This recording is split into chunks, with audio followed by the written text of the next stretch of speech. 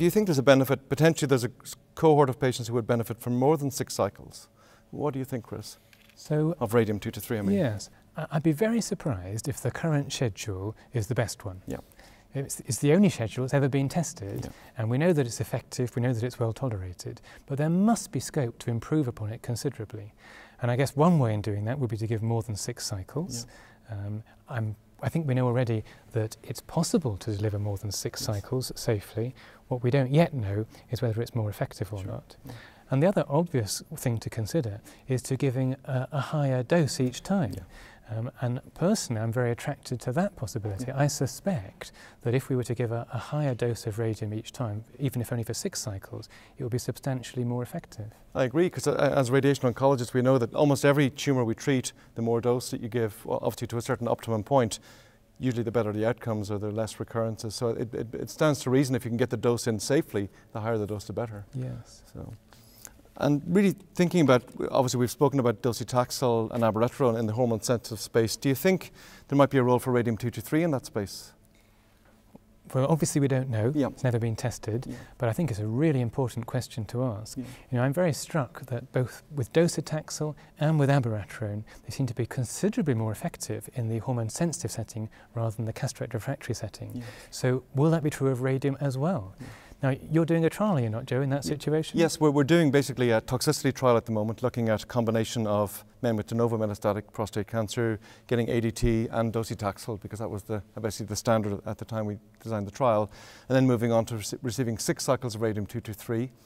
Really at a point when usually the PSA has gone down to fairly low levels, you know, often below 1. We do a bone scan to make sure they still have active disease on bone scan, and then they have 6 cycles of radium-223, but they also have radical type dose radiation to their prostate and pelvic lymph nodes using VMAT radiotherapy. So I suppose trying to use the principle of neoadjuvant hormone therapy leading on, as we do in locally advanced prostate cancer, a period of neoadjuvant therapy and then hitting with the radiation, trying to do the same concept with radium-223. But this study really is a toxicity trial, among other things, trying to make sure that there isn't much overlapping toxicity, you know, potentially some bowel toxicity from the radium, along with the potential bowel toxicity from the VMAT. But I mean, I think most of the it's been amazing to see docetaxel and abiraterone having such good effects upstream. I mean, obviously similar hazard ratios, but just it converts into something a lot better downstream. So I would hope the same with radium-223, but I think it would have to be patients with bone-dominant disease. I think it would benefit most. But yeah. I do have a clinical anecdote. Yes. So I have treated 2 patients, only 2, okay. In that way. So these were guys with bone-only metastatic disease when they first presented. Yeah. And it was at a time when ADT alone was the standard of care. Yeah. So these guys got ADT plus radium. Yeah. And 3 or 4 years down the track, they both have undetectable PSAs. Yeah. For what it's worth. You know, for people who know ADT, there is an alkaline phosphatase flare. That is, it's not linked to the testosterone flare. So you see that also with the antagonist. But in the day of week following the first administration of ADT, you have intense remodeling in the bone metastases, meaning that you increase osteoblastic activity. And that's what you want when you're giving radium. Sure.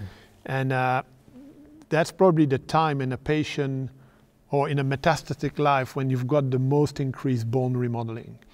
And I've been very surprised that nobody used that kind of opportunity where actually you give your Degarix, you give whatever you want, and then if you look like 2-3 days after you've got a huge increase in alkaline phosphatase, if you do all body MRI, and we did some perfusion studies, you showed that actually you increase a little bit perfusion in the bone marrow environment. If you do a PET fluor, you're going to see an increased bone remodeling activity. And you would say, as a rationale, that's the best time to put a drug that's going to go where you want it to go, meaning in the layer of hydroxyapatite where it's going to go. I agree with you. We have got some preliminary data suggesting that uptake on a fluoride PET scan does predict for benefit from which makes sense. Yes, which makes me a little bit worried about your design because you're going after docetaxel. Yes, so maybe that's a bit too late to be ideal. Perhaps so.